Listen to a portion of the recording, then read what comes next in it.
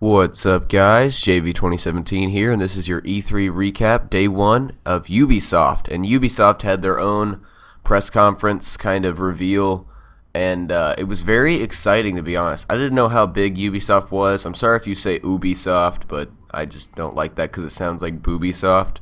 So, I'm going to get on with it. All right, it's their 25th anniversary, so Ubisoft had a bunch of cool stuff to talk about. First off, they had Rayman Origins, which is a 2D platformer. It kind of goes back to their days. Rayman was their first big superhero kind of character, so that's really what they wanted to go back to and give you kind of the true feeling, the true kind of child feeling of Rayman and how it was in the beginning, but, you know, on their next-gen platforms. So, pretty cool idea. They also had this guy nicknamed Mr. Caffeine talking about it all, and like he made the nastiest jokes, and they bleeped him out on TV. And somebody was asking me where I saw all this. This is all on G4 TV, and yesterday it was on Spike, but Spike is not doing it anymore for E3, so it's all on G4. So next we have Driver San Francisco.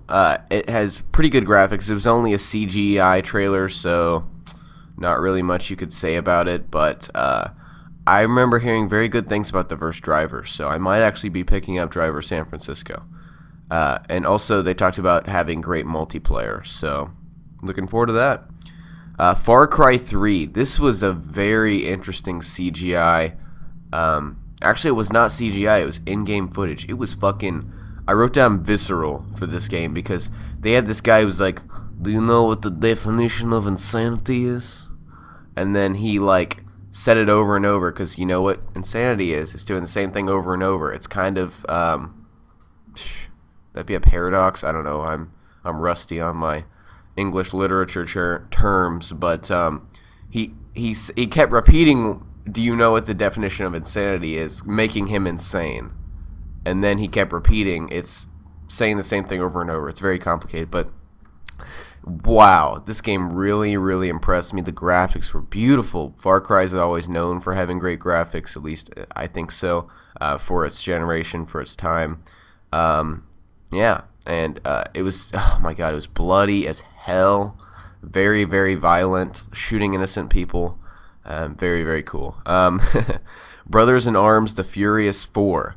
This is Inglourious Basterds-esque. Okay, so the guy, Randy Pitchford, who is the head guy over at Gearbox and obviously working with Ubisoft, they're making Duke Nukem, if you didn't know that. But they didn't talk about that game. He kind of hinted at it, which is kind of funny because it's coming out very soon. They're not going to show it off at this E3, of course, because the game's coming out in like a few days. I think 7 days, but 7 days. So it's Inglourious Basterds-esque. It's got that kind of feel. It's about killing Nazis with these over-the-top characters. This was a really bloody CGI trailer, but there's nothing but a trailer, kind of disappointing, but extreme violence. Like, it had it written all over it. The first thing that happened in the conflict was someone threw an axe at a Nazi's head, and it, like, split into their head. Pretty hardcore. Next, they had The Adventures of Tintin, which is a kiddie game. I've never heard of it. That's all I'm going to tell you about it. Ghost Recon Future Soldier. Really, they had this demo where they had to go in and rescue a guy and kind of escort him back to a helicopter to get to safety, I believe, or back to a location. Main thing I noticed, mini helicopter drone. It's really cool. You just click a button and you can go up in this helicopter drone, and it's got these sensors, and you can see all of the enemies. Very cool. They're emphasizing stealth invisibility. There's like this little, you know, you can go invisible, of course. It's Future Soldier. Of course you can go invisible. JV, gosh. And the gameplay kind of models after that, because you can be a stealthy mofo. You can be a little ninja. So that was very cool. 4-player co-op campaign. That was really cool. So you can play with 4 players. I don't know if it's split screen 4 players or online or different Xboxes, but or System Link is what I meant to say. So, and they emphasized team coordination. But they also had this new system called Gunsmith. And if you have a Kinect, you can pull apart your gun look at all the different pieces and put in different pieces and customize your own gun, aka gunsmith. So very, very cool idea, and that wowed a lot of people. Went over very well at E3. So Ghost Recon Online is a free game made by Ubisoft Singapore, and it's free. So why not check it out? It's coming out pretty soon. I believe they have a beta coming out soon. And then they talked about Trackmania 2, and they had these two, I think, one of them was very French, and one of them was like half French, half Native American, half Asian of some sort. I don't know. She's very, very exotic looking and sounding, but it's this game, and it's part of their Mania Planet kind of franchise thing. I don't know. It's really hard to explain because I could barely understand them. You can create your own racetracks and cars and share them with the world and race. So that'll be coming in September. I think that's trying to battle with Sony's Mod Nation Racers. That's basically the same thing. So except they're actual cars and not little kiddie cars.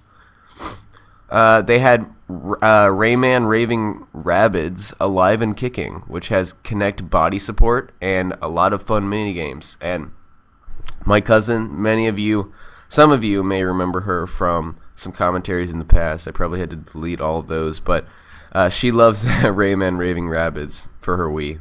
And so this one has Kinect body support and should be interesting. I won't be buying it, but you know, kiddie game. But my cousin is as old as me, so she's cool. Just Dance 3. Sorry, I'm not moving on the screen here, but I think I went to go do something. Not sure. Probably got a drink or something. All right. Or went to the restroom. All right. Just Dance 3 releases in October 2011. That's all I can offer for that game. Just a bunch of dancing and new songs and Katy Perry, I think. Rocksmith. This is a really cool new technology. It's where you can actually plug in a real guitar via a cable that plugs into your Xbox via USB. So, and it actually teaches you to play, and it starts you at a low level, and it uses all of the strings. It's not some gimmicky Guitar Hero rock band. It's the real deal. It's it's intense is what it is, and comes out this fall, October 2011. I will be buying this, people. I will. And I have an electric guitar to plug into there. And someone made the point about Rocksmith. What if you don't have an electric guitar? Yeah, I'm sorry. Tough noodles, buddy. It's the wave of the future. Rocksmith. I'm gonna learn guitar, bitches. All right. And then they talked about Your Shape Fitness Evolved 2012. Never heard of Your Shape Fitness Evolved 2011. So, yeah. It's just a fitness game for all you soccer moms out there. Next, the biggest, baddest thing of the show. Assassin's Creed Revelations. Woohoo, yeah. Give me some claps. All right. So, Fall of Ezio. They basically had Ezio being, like, captured and led up to this tower and got on a plank, and he's old as fuck. He's like 50, and he's got this I know that's not really that old, but it's old for like an action hero. Usually you're looking about the 20 to 30-year-old range, I guess you could say. But Ezio was old. He was an old assassin, and as he was on the plank, he sees a shadow, this ghostly shadow of Altair, and nobody else could see him. They made that very clear because they used camera angles. And yeah, he's got like a beard, and he just looks old. And the new thing is bombs. You can make over like 150 bomb combination is I think what I read in Game Informer. And there's an improved eagle vision. I forget the name of it. It's like Eagle Eye, I believe. Yeah, Eagle Eye. That's from another game. I don't know. Can't remember. And once you throw down your smoke bomb, you can look through the Eagle Eye and see your enemies and attack them through the smoke. It's so intense. And there's this new weapon called the hook blade. It's not really a hook blade, but you can use it as a weapon, and it's a way to traverse the city a lot easier on ropes. So you can just hook onto the ropes, travel across. Your assassins that you call are that were introduced in Brotherhood are very more intuitive. They look like real characters this time. It has a more cinematic feel. They're trying to move towards that. That's a big theme of this E3 is more cinematic feel. And at the very end, there was an Animus Gate. And oh my god, what if Altair comes through the Animus gate? Who knows? Alright, guys. Peace.